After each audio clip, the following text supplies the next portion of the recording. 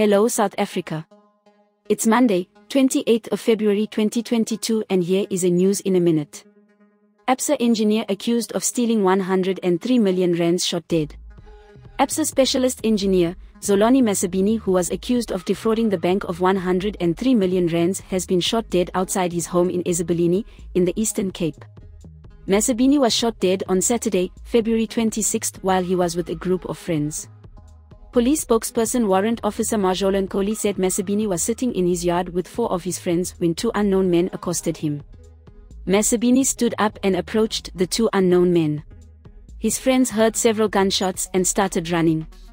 Masebeni sustained several gunshot wounds in the upper body and was rushed to the nearest clinic, where he succumbed to his injuries. It is believed that the 2 armed suspects fled the scene in a silver grey VW Polo. Police spokesperson. The Hawks arrested the 30-year-old Absa Santon specialist engineer Xolani Masebeni in January. He was accused of stealing 103 million rand. How?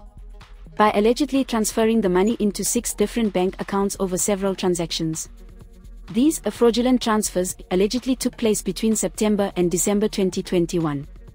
Masebeni and his wife Atembo face charges of theft, fraud and contravening the Prevention of Organised Crime Act.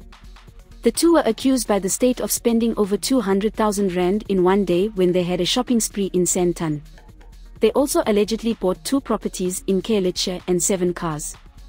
They were both granted 50,000 rand bail and their case was postponed to March. This is Leah for the South African.